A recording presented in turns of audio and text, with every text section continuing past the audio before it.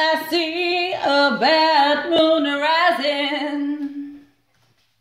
I see stormy weather on the way. I see earthquakes and lightning. And I see bad times today.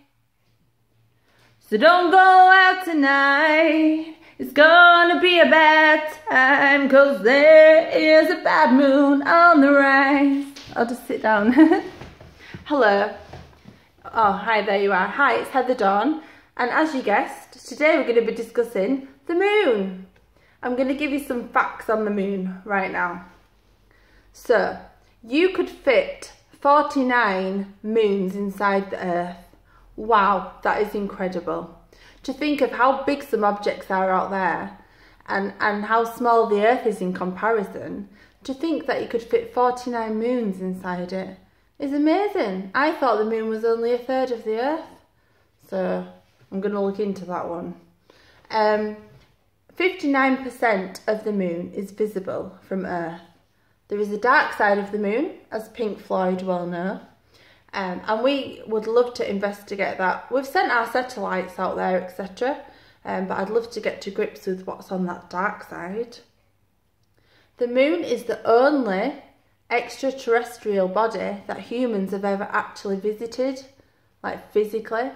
But the Kepler telescope is out there now discovering other Earth-like objects. We've got other things going on in space. But it's incredible to think that we've actually landed on the moon. And I know there's a bit of debate about that.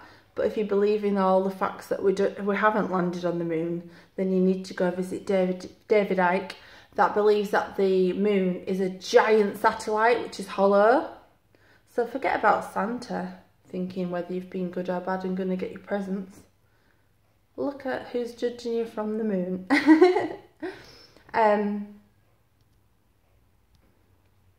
The Earth has a massive magnetic field that prevents solar flares hitting us and breaking through the atmosphere, whereas the moon has no global magnetic field whatsoever.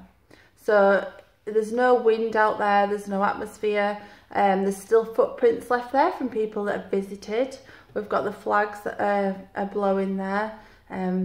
And the eclipse, that's what I really wanted to mention, because I want you all to post your photos on my Twitter page, which is @HDawnX. If you took any photos of the eclipse, because I missed it, I was sat behind my desk at work, poor Heather Dawn, and people were running in that went due to start work till after 9:30 saying, "Did you watch the eclipse?" And I was like, "No," because I was sat behind my desk. So any fantastic photos that you took of the eclipse, I would love to see. And also, there's a blood moon coming up and a super moon coming up, so I'm going to be posting about that. I've been Heather Dawn. Thank you for watching. And keep your eye on the moon. It's just one of the wonders that is always there. Isn't it? It's just fab. Thank you. Have a great Easter break.